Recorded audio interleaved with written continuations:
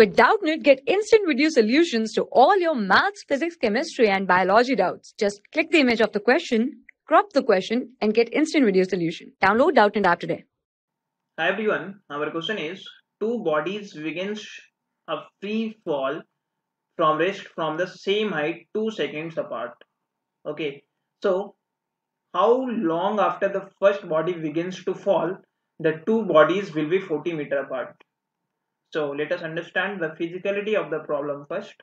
Suppose there are two balls which are dropped from a roof. Okay, so the first ball, let's say, is dropped at t is equal to 0 seconds, and the second ball is dropped from the same roof, from the same height, after 2 seconds.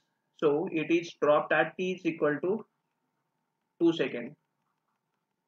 Now we are asked to find after how much time of dropping the first ball the two balls will be separated through a distance of 40 meter. So let's say at t seconds, after dropping the first ball of after t seconds of dropping the first ball, the two balls are separated through 40 meter.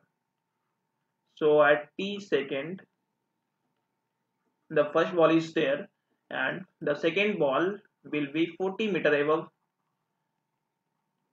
the first ball at t second, right? So the separation between the two ball at t second is what? It is 40 meter according to question. So we have to find the value of this t. So now we will deal with the two balls individually. For the first ball, let us say for the first ball,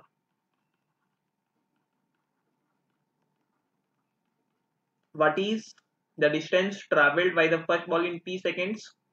Distance traveled by the first ball in t seconds. This is the case of free fall, so we can simply use the formula half g t square for the distance traveled. Okay, so in t second it will travel a distance of half g t square. This is the equation 1. For the second ball, let us do for the second ball the same thing. For the second ball,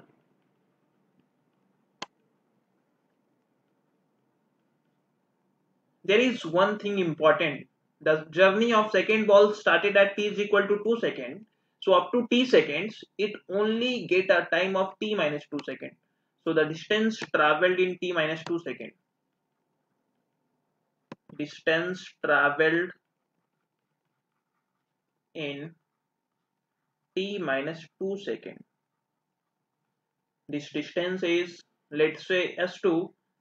So s2 can be written as half g into t minus 2 square. Okay, this is our equation 2, and the difference of the two distances is what? It is 40 meter. So we can write s1 minus s2 is equal to 40 meter. Okay, so now solve for this expression.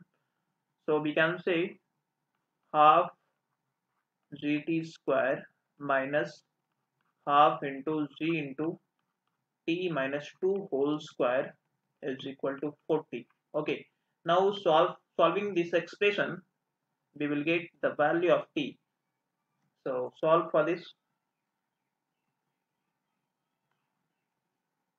We can write it as half gt square minus, if we will expand this, we will get half g, and this will be t square plus 4 minus 40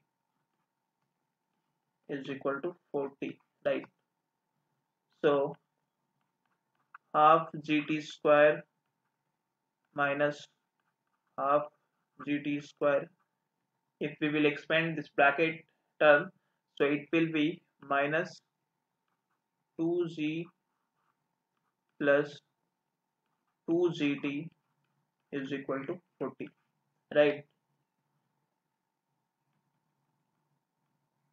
Now we can cancel this half gt square and minus half gt square term, so we can simply obtain it as 2gt is equal to 40 plus 2g, and we are already said to take g is equal to 10 meter per second square, so we can write it as 20t is equal to 40 plus 20 is again 60. This implies T is what? 60 upon 20. It is coming to be 3 seconds. So after 3 seconds of dropping the first ball, we can say that after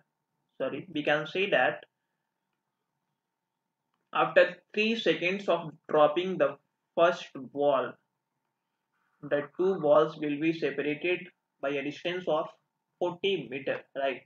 So let us check for the option, which option is correct. Here our third given option is the correct option, which is 3 seconds. Okay, so I hope you are clearly able to understand the problem. Thank you for watching. For class 6 to 12, IIT JEE and NEET level. Trusted by more than 5 crore students. Download Doubtnut app today.